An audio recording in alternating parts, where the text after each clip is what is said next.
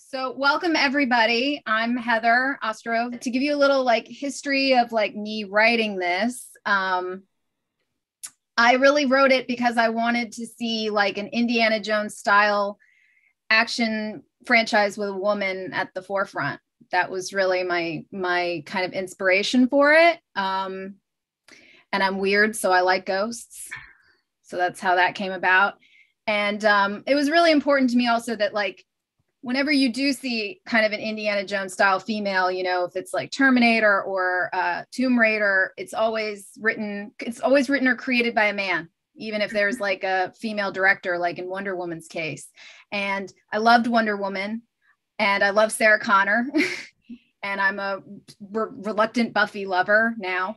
But Buffy. Yeah, I love Buffy and I adore Sarah Michelle Gellar, hence my hair.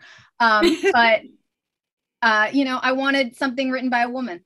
So, write what you want to see, right? So that's where this started. And since then it was an Austin second rounder last year, which was really cool. And it's been, kind of getting some traction. So hopefully this, gets it to another level.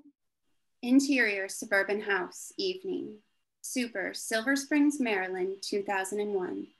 Soft, intermittent whispers carry us to the second floor hallway. Menacing shadows cast weird shapes from the stairs all the way up the wall. Partially lit, the smiling faces in the family portraits are fragmented.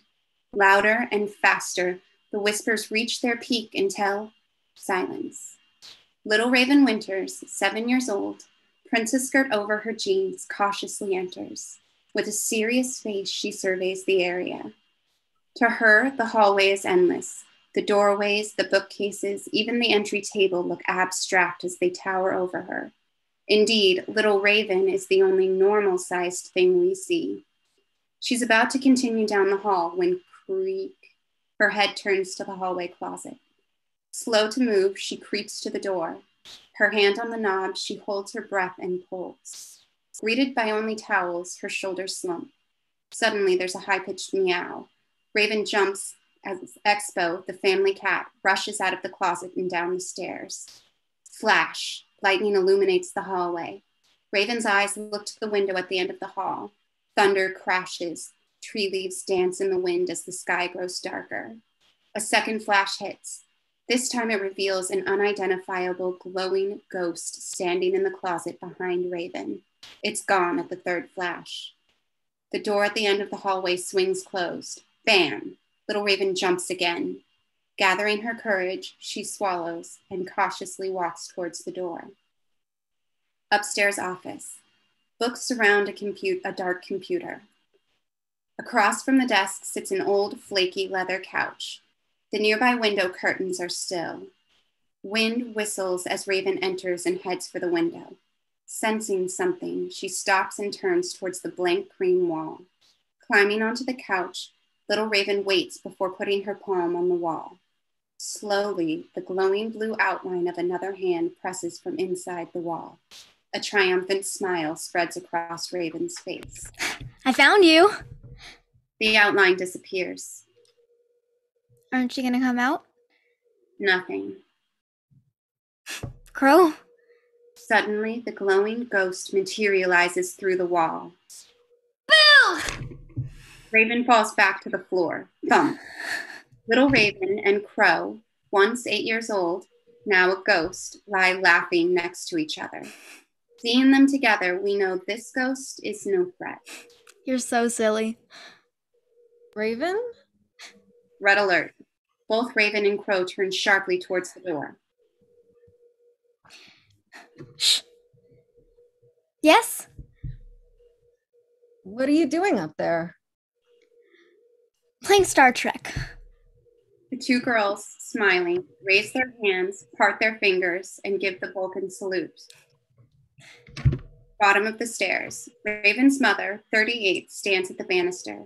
The origins of those mysterious whispers are her guests, lively as ever in the nearby living room. Well, keep it down. We have company. Upstairs. Okay. We have company. A flash of lightning erupts. The lights flicker. Little Raven's smile disappears. Crow grabs her hand. Nothing to be scared of. Little Raven nods. Echoing thunders followed by even more lightning. The lights flicker again. Little Raven holds tighter to her friend's hand. Eager to help, Crow looks around. Before landing on the nearby window seat, her eyes widen. Smiling, Crow motions for Raven to follow. By the window seat. Tap, tap. Crow pats the middle panel at the base of the seat. Her fingers move to the right edge. She pulls hard, but the board doesn't move. Raven! My mom isn't gonna like this. Grabbing hold of the opposite side, Raven pulls. Snap, the panel flies free. The girls stare into the dark, square hole. Crow motions for Raven to reach inside. Inside. Seriously? Crow looks directly into her eyes. Trust me. Lightning flashes as Little Raven shuts her eyes and reaches into the darkness. Her eyes burst open. Pulling out her arm, she opens her palm. A dusty gold chain drops and hangs off her fingers. At the bottom swings a perfect sphere made of crystal. Watch. Crow points her finger at the crystal. Concentrating, her finger turns a light shade of blue. Buzz, buzz. Electrical currents pulsate from her finger into the sphere. It grows until the sphere is a little ball of white light. Little Raven's mouth hangs open. It's magic. So you won't be scared. Flash, crash, the storm continues to rise. The lights flicker, but no longer scared, Little Raven quickly puts on the necklace. Grateful, she smiles. The girls hug. Was this yours? Crow's triumphant smile turns into an upset frown. I don't remember. Shaking her head, frustrated, parts of Crow's body start to fade in and out. Panicked, Raven shakes her head. It's okay. I'll help you remember. We'll find your name, where you came from. We'll find everything. You hear me, Crow? I promise. I'll help you. As Little Raven takes Crow's hand, we switch to Crow's perspective. It's like looking underwater without goggles. Everything is blurry. Everything, that is, except Little Raven. She is perfectly clear. Come back. Crow returns to her completely transparent self. Raven breathes a sigh of relief. The light emanating from the crystal fades. Smiling, Raven pulls Crow towards the door. Come on. Living room. Thump, thump. Annoyed, Raven's mother looks up from her conversation to the shaking ceiling. Little Raven's room. With Crow by her side, Raven fires toy phasers. Pow, pow. Glittered stars cover the walls. A pile of Barbies lie next to toy starships. 4 Star Trek posters, one on each wall, reflect the different eras. Original, Next Generation, Deep Space Nine, and Voyager. We got him on the run, Commander. Raven, I told you, we have... Shocked, Raven's mother stands with her mouth open. Little Raven nervously looks between her mother and Crow. Mom, don't freak out. Crow... Raven's mother screams, grabs Little Raven, and runs out of the room. Bottom of the stairs. The guests gather as Raven's mother quickly descends. Get out. Everybody get out. Is everything okay? We have to leave now. Stop! What's going on? Crash. A bolt of lightning strikes. Zap. The lights in the house go dark. It's her. No, Mom, you have to listen to me. Crow wouldn't do this. Who's Crow? A glowing light gets everyone's attention. They turn to see Little Crow materializing. Her glowing hand reaches up for Little Raven. Raven? Little Raven reaches down. It's my friend. Terrified, the adults scream. Raven's mother quickly moves for the door. Struggling, Little Raven stretches her hand as far as it will go, but it's no use. She's pulled away from Crow. Interior, exterior, tan car continues. Tires burn as the car speeds away. Little Raven, tears down her face, looks out the back window. She watches as Crow, now standing at her bedroom window, starts to fade in and out, all the time getting smaller and smaller. Raven grabs tight hold of the crystal sphere necklace and tucks it inside her shirt. The oncoming storm has arrived. Lightning flashes through the sky. Interior, Mole's Design Center, evening, present day. The lightning's flash from the past carries us to the present. Fluorescent lights buzz over the cans of paint, boxes of brushes, and all the other craft materials that line the many shelves. Super, 20 years later. Raven Winters, now 27, walks through the quiet, seemingly empty aisles. Hanging from her neck is the same crystal necklace.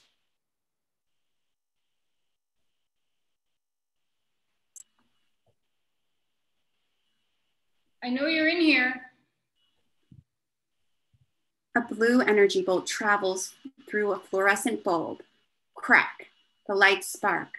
Raven jumps and instinctively grabs her necklace. Now, cloaked in darkness, Raven shakes off the eerie atmosphere and recovers with a deep breath. A little nighttime shopping in the dark. I like it. My name's Raven. What's... Swoosh, she's violently lifted off her feet and thrown through the air. Autumn artisan aisle. Crash, fake leaves and vines fly everywhere as she lands in a big basket. Hurrying, she cranks her head up and sees nothing. The crystal on her necklace, however, is glowing bright white light. As the glow from her necklace fades, Raven brushes off a vine of bright orange leaves and gets up. Center of the store. A stream of salt drops to the floor as Raven, carrying the jar, walks. One end meets the other. A circle of salt has been created. Turning, she sees lines of beads floating down the aisle. They're followed by a stretch of yarn that quickly strings itself through the beads and continues down the aisle. I'm here to help you. Out of her duffel bag come 3 small holders followed by 3 large prisms. See? This and these. I'm going to use them to open a doorway. She sets the first holder, silver with 3 legs, at the 12 o'clock position outside the salt circle. You'll be able to cross over. Be at peace. There's a growl. Crash, a whole shelf is swept clean. Right tools. Crash, this time the entire shelf flies from the aisle. Another, then another. Thinking, Raven takes the large prism and sets it in the holder. Right tools. Open area on the left. Crash, crash. Raven struggles to focus as she places the second prism in the holder that sits at the 8 o'clock position outside the salt circle. She looks down the aisle. Aisles in the store. We see the flickering, glowing outline of a hand pick up a ruler, throws it. Next, an X-Acto knife, throws that. Open area on the left. Right tools. Open space by the door. With the third and last prism in hand, Raven hurries to the holder that sits the 5 o'clock position outside the salt circle when crash, another display falls to the ground. What are the right? Her eyes go wide. She dives as a large metal easel flies past. Crash. Sore and frustrated, Raven rolls to grab the fallen prism, reaching with her right hand. Right tools. Raven stops and looks towards the commotion. Aisles in the store. The same glowing outline picks up a pair of scissors. We watch as the hand reaches back and disappears as the scissors are launched through the air. Right tools. Another is chosen and thrown. Open space by the door. Looking at her own hands, Raven makes an L with her fingers. Her eyebrows perk up. She may have found the answer. Quickly grabbing the fallen prism, she sets it in its holder. As she runs off, we see that the placement of the 3 prisms has created a triangle outside the circle of salt. Aisles in the store. Fake eggs, paint, and cotton balls erupt into the air. Switching to another perspective, everything is blurry as we move swiftly down the aisles. Hey! The perspective turns to see a blurry Raven. Is this what you're looking for? Raven's blurry hand lifts, and like sunlight bursting through a cloud, a pair of plastic-wrapped scissors are revealed. The label reads, left-handed scissors.